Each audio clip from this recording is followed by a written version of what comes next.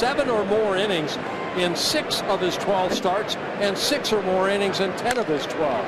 Right side Dozier, the nice pickup, gets to his feet quickly and then nearly threw it behind Morneau. That might have been a better play by Morneau than Dozier. 2 down.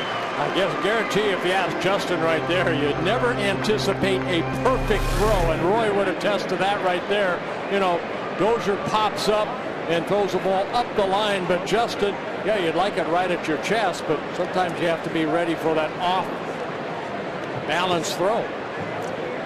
Yeah, I would attest to that, Bert, and so would all my first basemen.